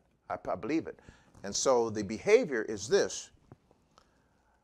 I see my partner's assets more often than I see their weaknesses. I encourage my partner and I listen to my partner. I'll read that one more time. I see my partner's assets more often than their weaknesses. I encourage my partner. I listen to my partner. I want to add, and believe them. Glory be to God. And so we'll pick up there when we get back on tomorrow, kind of, because I can see that we only have 2 more days left. And folks, I'm trying to squeeze this information into this nutshell. That's why we're creating a university, so that we can have the lessons can go on and be segmented and be a blessing as people would have access. Amen. Let's see, what do you recommend as a maintenance after Friday? I'm glad you asked. I'm glad you asked. One of the things that I am writing, I'm going to give you the first glimpse of, and we're going to give you access to the first glimpse of 21 Days to a Better Marriage. This is for married couples. I don't have 21 Days to a Better Courtship written yet. Maybe I need to start on it tonight. But we're going to give you access to, this is the raw book in action. So we're going to give you maybe the first 5 days. Amen. And we're going to be led of the Lord. We will be announcing on Thursday and Friday, and sending emails to the other people that we have planned another conference for April. Different topics and whatnot. I have to get this stuff out, folks, and I hope it'll be a blessing to you. So there's more coming down the pipeline. This is not just a flash in the pan. I hope you're being blessed. And to that particular question, what are we doing for maintenance? tomorrow, because of where I'm headed in this lesson, what you're going to find is maintenance built in. Because some people, and this may maybe not be for the questioner, is we're not ready for maintenance. Because maintenance would mean to simply manage what we have, and that is not acceptable. What we're ready for is restoration and a pathway to blessings and increase. We can get to maintenance, but for many of us, because we've not understood that we've been wired differently, we've not understood what that means when a pastor, somebody says we've been wired differently, and how it impacts our everyday lives and our everyday outlook. And when we're coming to this knowledge, and that's why I'm trying to give you illustration after illustration, and I hope that's working, because for what the Lord has shown me, it's hard to describe unless I just give you the illustrations. I've tried to write it down, but I just keep writing down illustrations, and so that's my method. I hope it is effective as I am talking to you, and it is blessing you. Amen, amen, amen. Glory be to God.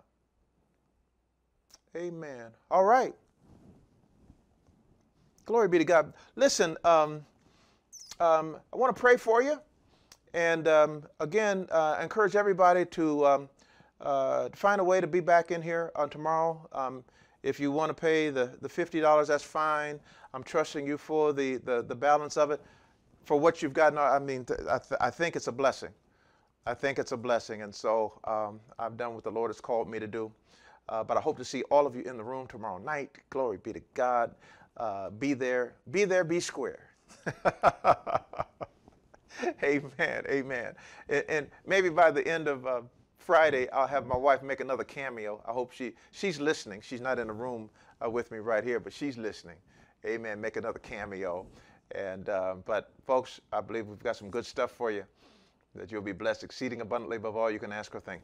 Heavenly Father, in the name of Jesus, Lord, I'm just asking you right now to bless these families, bless these relationships, these men and these women, that you are giving them another level of awareness, wisdom, and insight for their lives, for their homes, for their relationships, and for everything that counts.